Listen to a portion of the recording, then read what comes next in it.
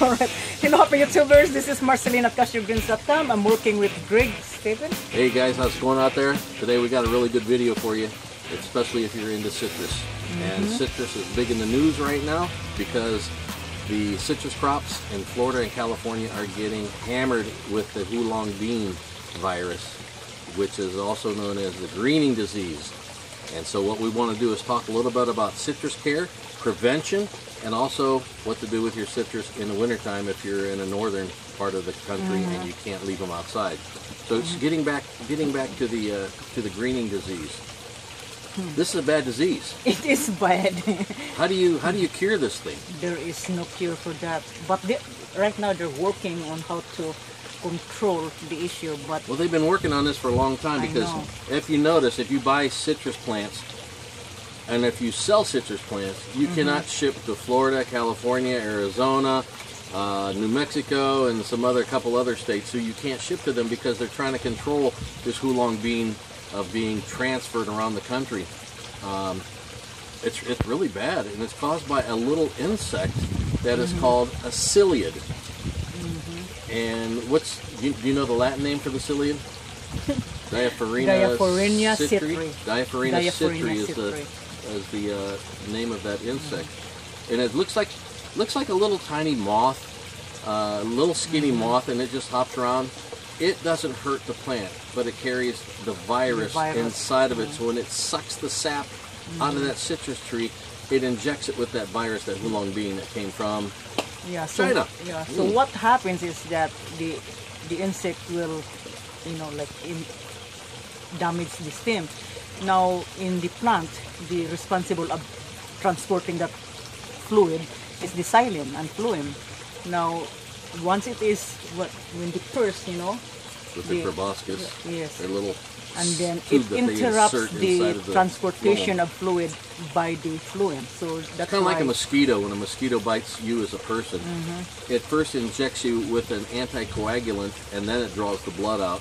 So it gives you something back in return, not just takes. And that's the same thing with this this little psyllid insect does. How can you tell if your plant has been infected with the psyllid versus some of the other diseases that citrus can get? It's really hard to identify sometimes. It is really hard because there is the greening. You think like it is something, maybe magnesium or nitrogen, lacking iron, or any kind of nutrients. But what's the common one? The common one that you can get out here, it's a bacteria. Where it has little brown spots underneath the leaves. That is Greasy Spot. Greasy Spot. That's the most common one. That's the most common, and that so sometimes that looks like treatable. That is treatable. Very treatable. But the greening is not. So the greening is not only identified by the leaves, and sometimes you have these patches. The vein is still there, but there is a circle. But even though you're looking at that and you think it might be, the only way you can confirm it is you have to send it into a laboratory to get confirmation. And if you got that, don't guess, because But the pattern, you can see like an abnormal pattern of the greening. But the chlorosis and greening, sometimes they look very similar. It is. Yeah. It is really. So what you got to do is treat that plant as though it was magnesium. You're lacking magnesium or you're lacking iron. Hit it with an antifungal on both sides. Antifungal Azotec is very good for antifungal as well as for all types of insects. If you want some of this, I'll put a link below. But you want to treat it for everything else, and then if your plant starts dropping its leaves, that's okay. Watch and see if it grows new leaves back. And the new leaves should be nice and dark and green if you have proper nitrogen and you've got all your other fertilizers are kicking in. But if you have a bad disease, the new leaves are going to come in damaged right from the very get-go. It's going to have the greening disease in the new leaves as well as in the older leaves. Now it happens like, let's talk about the transition of the citrus, because right now a lot of you guys, including us, moving our citrus from the garden to the greenhouse or inside your home. Now the transition, what other problems that you might experience with your citrus during the transition? We have our plants outside in the springtime, like in May. We bring all of our citrus and we put them outside in our garden. and they're getting 12 hours of sunlight every day. They're getting natural rainwater. We don't have to water them. We get enough rain in Ohio that we don't really have to water them. Once in a while, if we get like a 2-week drought, we'll hit them up real quick. But when you bring them back inside, they're not getting that 12 hours of sunlight anymore. They're not getting all that nice oxygen and that nice breeze, the nice airflow going through them, keeping them healthy. You put them in a house, unless you have a fan, and I recommend if you have a small fan, put that fan in front of your plants and let that air, that's great for the plants. It helps them stay healthy. They need air just like you do. And you don't overwater them. That's the biggest mistake people put when they're in the house. They just want to keep water, water, water. You can water your citrus plants so much that they will start to turn yellow. And you're thinking it needs water, so you want to give it more water. No, you're giving it too much water and you're causing root rot in the pot. And if you ever want to take a look, just tip your pot upside down over a bucket or something and look at those roots and see if they're nice and white, or are they turning all yellow and brown. If they're yellow and brown, not good. Dry them out, and you might have to start over again. So, 2 things that you need to... 2 things? 2 things. Just be with me, guys. So, 2 things you need to look for your citrus. If there is symptoms, because that's what you said, plants cannot tell you what's going on, but they can show you. And I'll tell you what, their leaves. Sometimes your plant looks really good on the outside, but when you look underneath the bottom, you go, oh my God, look at all these little white spots down here. Oh my God, look at all these aphids, all these mealybugs and stuff. You got to treat them, because they will suck the life right out of your plant. And they look good when you stand looking down on the ground. They're on the ground, you're standing up looking, you don't see it. Those bugs are designed to hide from you. They're good little hiders. So speaking of this, 3 weeks ago, this citrus was a little bit of stress. And I noticed that the tip was yellowing and the leaves, you can see the vein. And I said, what's wrong with this citrus? I watered it. Then, so I give 1 teaspoon of vinegar. So if you guys... And a gallon of water. Vinegar is really easy and quick fix. Citrus are acidic plants, just like your roses and blueberries. I watered this citrus 2 weeks ago with 1 tablespoon of vinegar in a gallon of water. Yeah, so you do that then before you fertilize and see if if you don't get your pH right in your soil, all the fertilizer in the world you put in there is just going to wash right out the bottom of the tub. Now, and you know what that is? That makes the citrus foliage so green. Look at that, because of the worm casting you bought. We put the worm. We love worm castings. It's like black gold. It's great stuff. It's loaded with all kind of nutrients. And do you have to fertilize in the winter only? And fertilize in the winter? I don't. I wouldn't recommend fertilizing in the winter. Unless if there is a sign of it's kind of like it's a little bit of a dormant stage when you're bringing it in the house. You don't really need to fertilize, but in the springtime when it's bringing it back outside, that's when you want to fertilize it. You want to give it a lot of new growth. Something else I want to mention while we're talking about fertilizing and looking at nutrient deficiency in your citrus plants. Let's say you have a leaf here and it's looked really, really yellow and it's all veiny and stuff like that. And you fertilize it, you give it all the stuff. That leaf that you see as yellow, it's never going to turn green again. You might as well just pinch it, cut it off. It will not turn back to green. So you're saying, I gave it everything and it's still yellow. Cut that yellow leaf off and you'll get a brand new leaf that'll come up from behind there. So that's something that I learned a long time ago when growing citrus plants.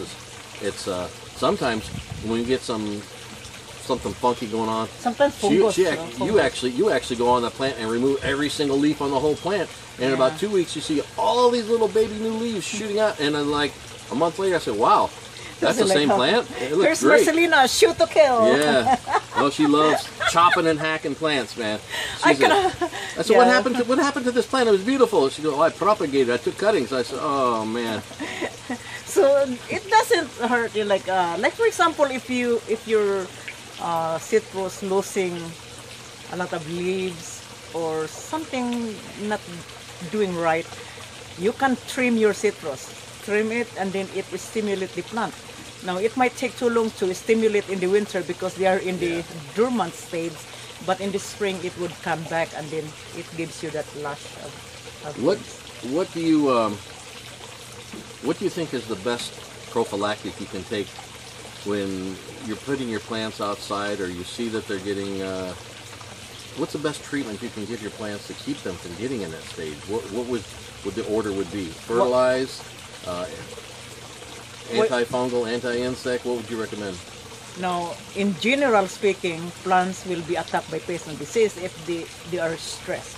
So the only thing that you can provide for that is to limit the stress level or keep it low. And I normally don't fertilize my plants unless I know the pH, because if the plant might not be suffering from nitrogen deficiency, or might not be suffering from potassium or phosphorus or any kind of nutrients. Is there a fertilizer that you recommend that treats all that in one shot? Well, the NPK, that is the major fertilizer that you need to give to your plant. But you also need the trace elements as well that's in there, like your iron and your magnesium and stuff like that. It's not in your NPK. We like the seafoam. Seagrow. Seagrow, I mean. Yeah, Seagrow fertilizer is real good. And then the Citratone is another good one that's very good. But those are all granular. Osmocote is another real good one. That's a time-release fertilizer. Osmocote is great, a little bit pricey. I mean, a little jar about like this is going to cost you about $12. But if you only got a couple plants, it's no big deal. And then we also like the Captain Jack's 20-20-20 fertilizer, which that's my favorite. It's water soluble, instant gratification. Your plants are hitting at the roots right away. Where some of your granulars, it has to dissolve over a period of time before you plant. But with the 20-20-20 fertilizer, the water soluble, it hits the plant really good, but you have to hit it like once every 2 weeks because it does wash out. When you water the plant, the fertilizer is getting washed out. Yeah. And then also, right now, like we said, the citrus industry is getting hammered right now.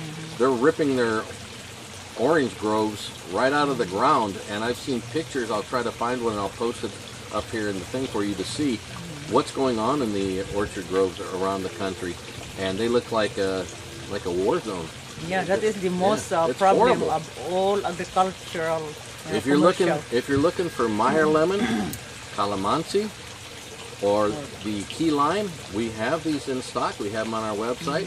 And they're healthy. At cashyourgreen.com. You can pick it up, and if you can see those plants, they are very, very green and very healthy. These are grown from cuttings, not from seed, which means this: when you grow a citrus plant from a seed, it looks pretty. I think, is this from seed? I can't find it. But it's going to take 7 to 10 years before you get your very first little blossom to make fruit. These are from our mother citrus plants that produce fruit for us all winter long. And your cutting is the exact same age as the mother plant. So there's no waiting time. I tell people, don't let this little thing bear fruit the first year, because the weight of the plant is going to bend it down and it could stress the plant out too much. Right now at this age, you want all of your attention to be focused on root and stem growth, giving it a lot of nitrogen. You want to really nitrogize this plant. And then in about the third year, then you can start letting it fruit. By third year, it's going to be about this big. It can start handling some fruit on there. That's really a cool thing. So grab some of these. I got a few of them, so we're not hurting for them right now. I like Meyer lemon. That's Meyer lemon, and also Persian lime. This is a Meyer lemon. This is a smaller one. This came from one of our smaller trees. I just sat out here yesterday and I peeled it. You ate them? I ate it just like an orange. It's sour, but not as sour as the Eureka. The Eureka is very tart, but this is a nice fruit, very nice fruit. We get some that are in the wintertime out there in the greenhouse. They're this big. They're huge, almost about half the size of a grapefruit. So how can you provide a good care for your citrus so that they don't go into stress, like water stress, rot bound, and something like that? So one of the easiest ways of stressing out your plant is moving it around a lot. When a plant gets put in a position, it learns to acclimate itself to the amount of light, to the temperature, to the airflow, everything. But when you take that plant and you move it around, it'll stress it out, and you'll start to see leaves starting to yellow and start dropping off. Yeah, until it gets acclimated, and then it'll start growing some new leaves. So that and uprooting the plant transplanting it to another pot. Use your mycorrhizae, which is a beneficial fungus. I think I have this on hold. The mycorrhizae, you sprinkle some of that in the root system, and it really helps the transplant shock whenever you're moving your citrus from one pot to another, or even into the ground if you're living in the 7, 8, 9, 10 zones. So, what are you looking for, Mom? Don't worry about it. I'll shoot a picture of it up on the screen. I go through a lot of this mycorrhizae. Yeah, we do. Oh, you got some? Yeah. Yeah, well, you can't really see it because the label's pretty well worn off. She carries this thing in her back pocket everywhere really she goes. helps the transplant shock. It's a powder. It's a powder granule. But it's a beneficial bacteria that protects the roots against harmful bacteria. It is great also it's also great in seedlings because there is a small amount of nitrogen feeding the roots of the plant and the leaves. So this is good. So another thing is root bound. So that's why you have to make sure that the plant. Yeah, if you have a plant like in a little plastic pot like this, and it's not able to allow the roots to breathe, it has little holes in the bottom. It's more for drainage than it is for the roots, though. And if you leave this thing in here too long, that can also cause some of the yellowing in your leaves, and your plant will not look healthy because it's being stressed. And that's when your root bound is when your roots are wrapped around and around and around. And if you have it in an air-breathing pot, you won't get that. This is really healthy. Yeah. Look at the leaves because it is in the breathable pot. We have a video called, what is it called? Milk crate containers. Container, yeah. And what it's made from using a milk crate, and then we wrap it with weed guard and tuck it in, and then fill it up with your potting mix. And what happens with this is the roots will grow all the way to the edge of the weed guard, and they stop because they can get air. They don't wrap around. You can leave this in this for a long time until you just want to change the soil because, you know, maybe your soil's got depleted and you want to give it some new soil. That's the way to go. This is a lime. This is a lime. Persian. I love Persian. This is a Persian lime. It's very healthy, and we have taken cuttings off of this little puppy all summer long, and it's very woody, very healthy, and very disease resistant. So when you're getting back to your citrus, your eureka's are probably the most disease prone of all your citrus plants. Your calamansi and your limes are very strong, and the Meyer is somewhere in between there. It can catch some things. Mostly Greasy Spot is the #1 prevalent thing that you have to stay contained on.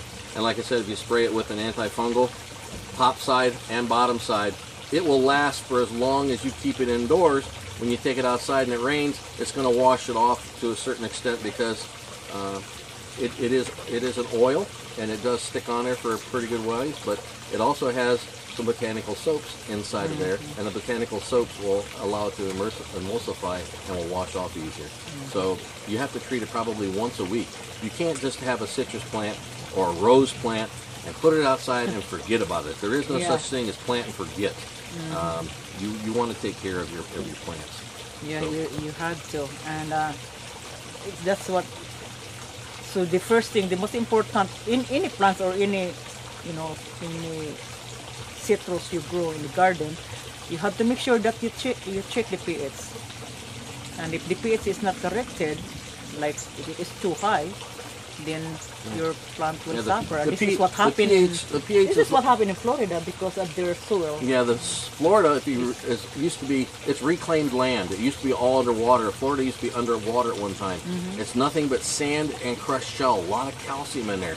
Calcium is going to make calcium carbonate is what seashells are made out of, and that's going to make the soil or the sand alkaline. They like acid, so they have to constantly fertilize those fields, and you got to do the same thing. Talking about pH, here's a good example for you. You have a Ferrari, okay, and you have to put gasoline in it. If you put regular gasoline in that car, it's going to nick and ping and pop and crack. You've got to run high-octane gasoline in there to get the best performance. pH is the same way with your plants. You've got to have that pH. You've got to get yourself a pH meter, and you got to check it at least once a week, especially if you are using a water-soluble fertilizer. Wet the soil, test the pH, look at it. If it's 6.5, you're in the acidic range, fertilize it. If you're at 7.0 or higher, you got to give it a teaspoon or tablespoon of vinegar in a gallon of water. Let it, the next day you can fertilize it. But you can also buy a granular soil pH, what do they call soil that? acidifier. Acidifier. And that'll do it a longer. It's more expensive. Vinegar is very cheap. You can buy a big gallon of vinegar in the store for about $2.50. $2. Yeah, and you're good to go. Yeah, you just water along with your, when you water your plants, just mix with vinegar. It's a quick fix. Yep. So I water this one with vinegar, and look at that, it's so beautiful. This might be our last video outside this summer. This is a beautiful day. It's about 73, 74 degrees in October 23rd. I have this question about, and I did not get into it, about the leaves.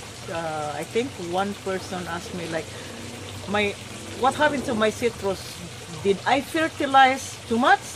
Because she said that the leaves, the tip becomes brown and dark.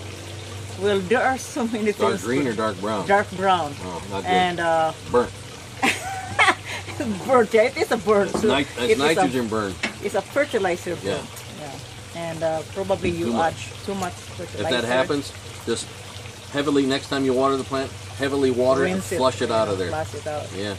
You might lose a lot of other nutrients, but at least you're taking care of it. If you guys are into citrus and you're into tropical plants, house plants, or just advanced gardening, hit that subscribe button right there on the screen. Join our gardening family, and we will keep you up. Mama here is an agricultural specialist. Her degree is in agriculture, and my degree is in zoology and engineering. So I do a lot of agriculture engineering. That's why we do the high advanced gardening, from aquaponics, aeroponics. I'm glad I found you, huh? Yeah, you got lucky.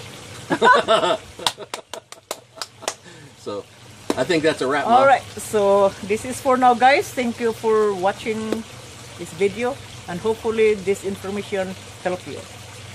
So that's it for today. We'll see you next time. Peace.